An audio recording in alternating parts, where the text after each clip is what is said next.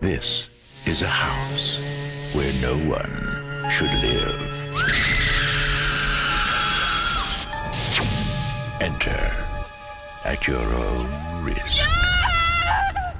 Yes, reports of my death have been greatly exaggerated. I am not abandoning the channel, I am still here. Even though I am working with IGN, it's great to be with them, and it certainly is improving my reach, and certainly the views I'm getting on that channel are kind of the views I hoped I would get whenever I started this channel. So at least it shows that I'm on the right track, or I was back in 2013. Anyway, the next gen has become the now gen, and with Sony kicking off with some exclusive PS5 titles, Microsoft looked onwards to 2021 to get its exclusive titles into our hands.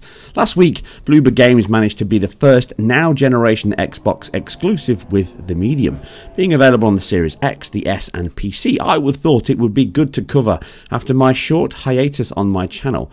So, is this going to silence the critics with a horrific showcase, or is evil afoot? Let's cut through that PR and dig in. Shut up.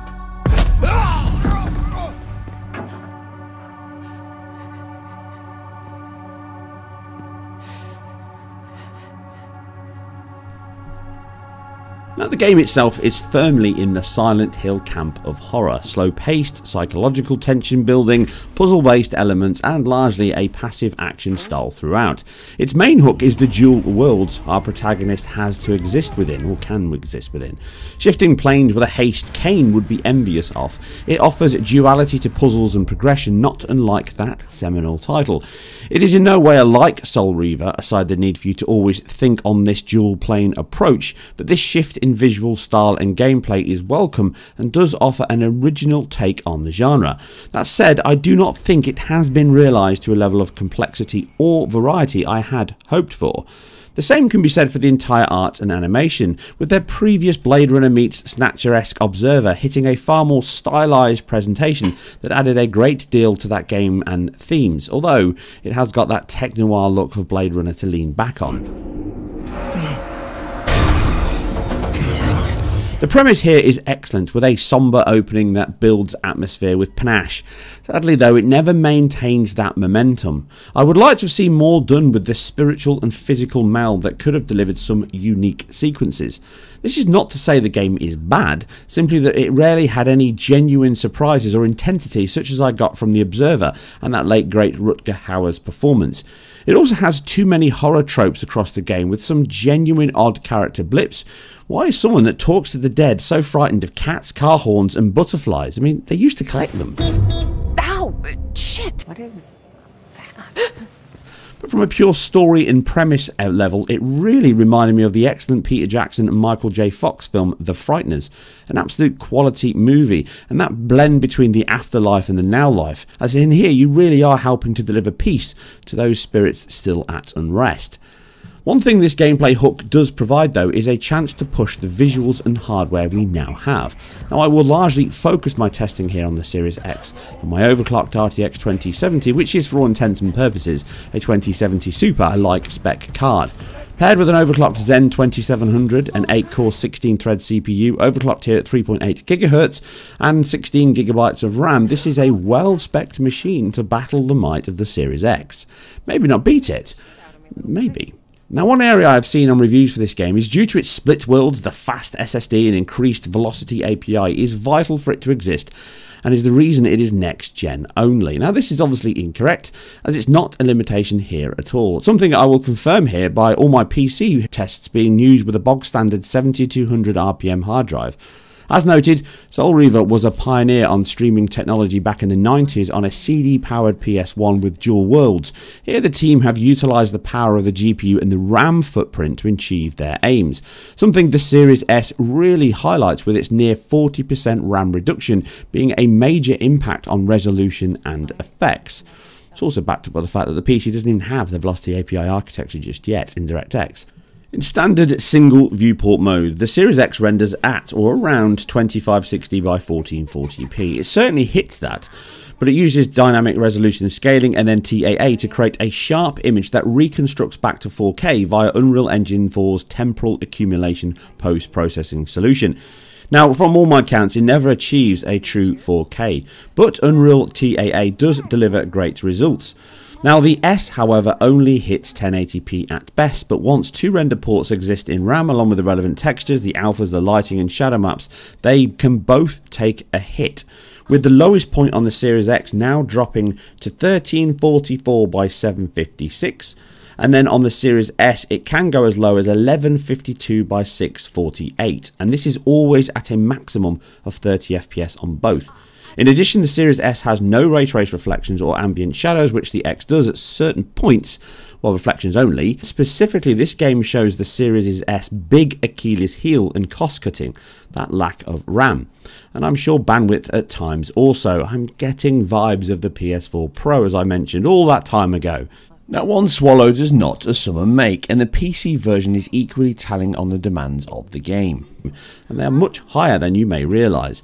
My RAM-packed 2070 overclocked again is also not enough to meaningfully break free of that 30 FPS limit with any true gusto at 1440p. It can still fall below 30 in fact, and as such can feel worse at times. Once dual renders pop up, then the resolution needs to be dropped as per consoles, otherwise it hits and drops into the teens. Now, even with the split pools of RAM, they deliver more than on the S, and as such we can hold above the X at times on pixel counts, but sadly performance is the limiting factor here and you would not want to.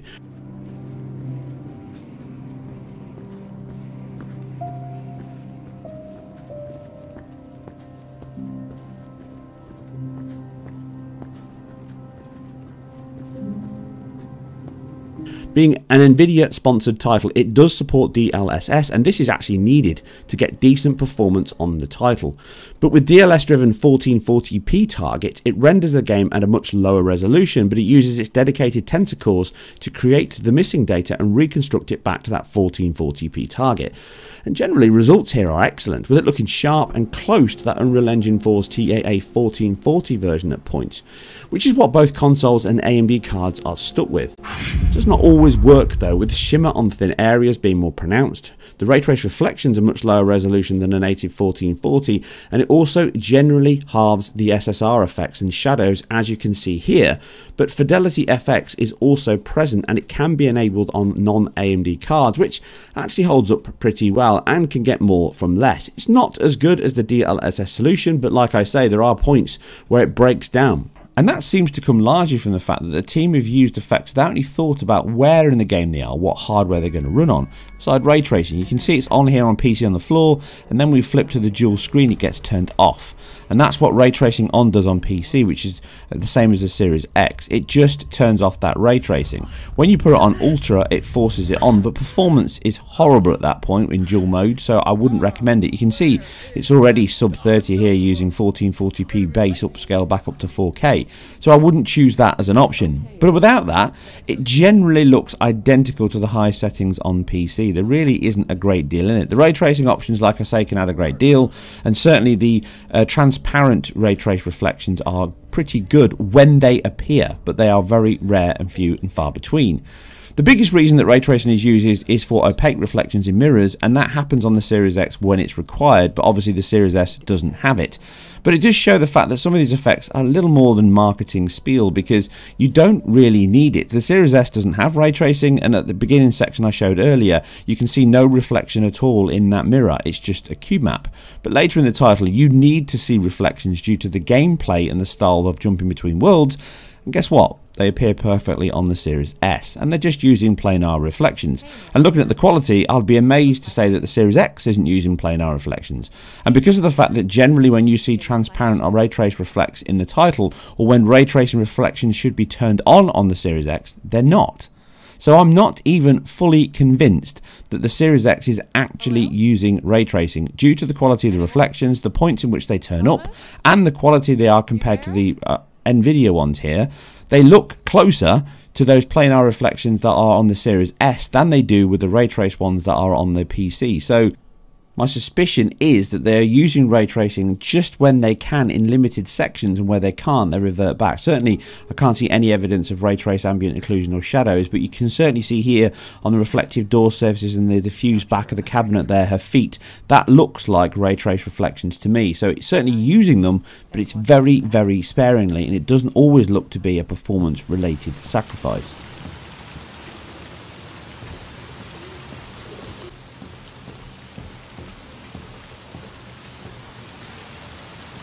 Jack taught me to accept my condition. From a pure material and object perspective, that fixed camera Resident Evil style works wonders to show off some of the beautiful assets. The marble, the stone, the floor, the character models at times can be very, very good.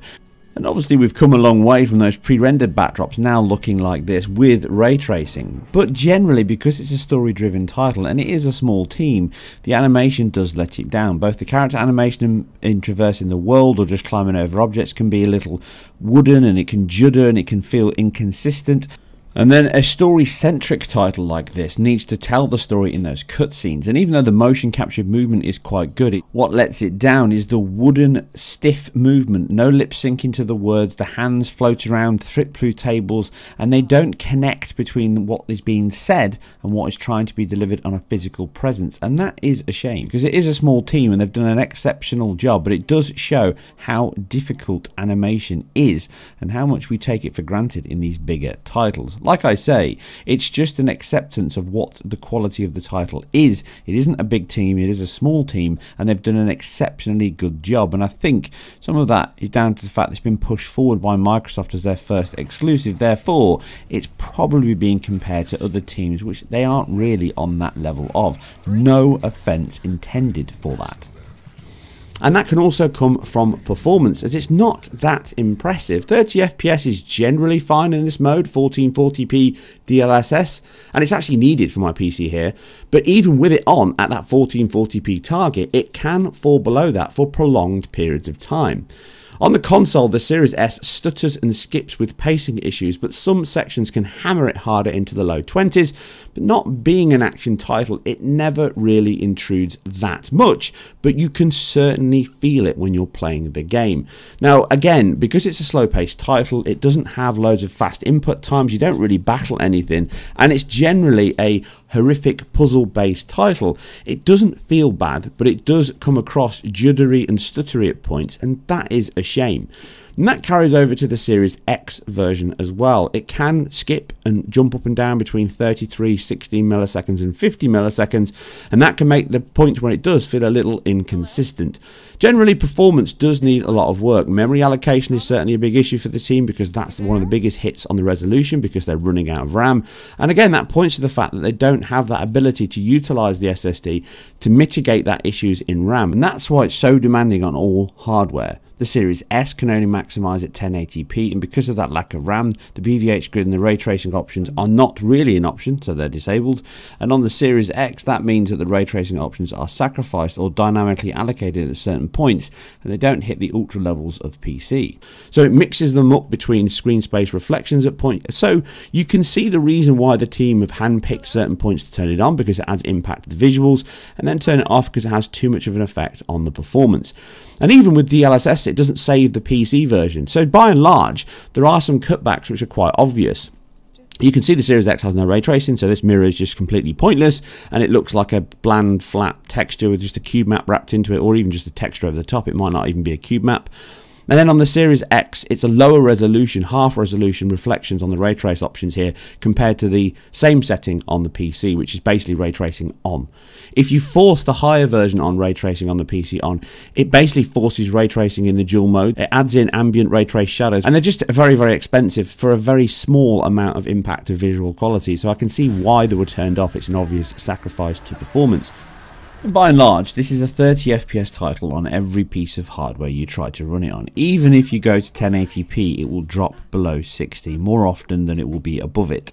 Now, I did go back and retest this with the latest patch this week, and it does improve some of the areas overall in the dual render ports, but generally the ray tracing elements, the order independent transparencies, they still have the same high impact, and they still need to refine some of those effects. Here you can see on my 2070 overclocked, it can drop into 40 millisecond frame times just looking at this cobweb, because it's having that order independent transparency cost in terms of the rendering rate. So these are the areas they need to refine, because what you get is an inconsistent game that can vary wildly from one frame to the next or one scene to the next. context, and that is a very unenjoyable element. Also, it can have a few texture flickering and bloom issues and general just rendering issues across all versions, and the PC version crashed far more often than I would like, back to the desktop, and then one of the times it actually locked me out of my save, so I couldn't get back into the game because it never loaded the game UI at the front. It was out of focus, and I had to in the end reset the game just to get my cloud save to come back and carry on playing, which is a frustrating process for a game of this caliber and a premier Xbox title. They should have worked on that a little better. Overall, the usage of memory allocation is one of the biggest issues. Like I say, you can see here that 1 GB is being sucked away once you turn on ray tracing, and those dual render elements can also do the same thing, because the dual render elements are actually, sometimes they're the same render viewport and they're just reskinned and retextured as elements, so that saves a little bit of cost, and other times they are a genuine split screen in terms of they're re-rendering 2 separate viewports from both sides of that perspective, 2 different camera angles, and therefore they've got to retransform everything, and that means that cost is quite high, and that's the only area where it would be possible on next generation consoles. But I would probably suspect that this could run on the Xbox One X only due to that large allocation of RAM, the size of the GPU and the overall performance. I'm pretty confident that it would run on that machine, and in fact the PC test proves that it can certainly run on a standard hard drive. It's an enjoyable game, but performance and overall presentation can let it down at certain points. But if it was an action title, it's generally a very passive title, and that means it gets away with this performance by and large because you don't feel it as much as you are just watching this interactive story. Had it been a far more interactive and a standard action horror title, then I would have given it a far more scathing result, because it can't really get away with the performance it's got on any format because it's just too inconsistent. They certainly need to fix the issues, but it gets away with most of them because it's almost an interactive story. Anyway, that's it for now, and I hope you enjoyed my return to the channel and this deep dive look at the medium on Xbox and PC. If you do like this, remember to subscribe, share, and obviously support the channel by leaving your comments below. And do not worry, I will get back to a more consistent rotation now of videos on this channel and on IGN, so that you get the best of both worlds. Please tell your friends that I'm still around. I'll catch you on the next one.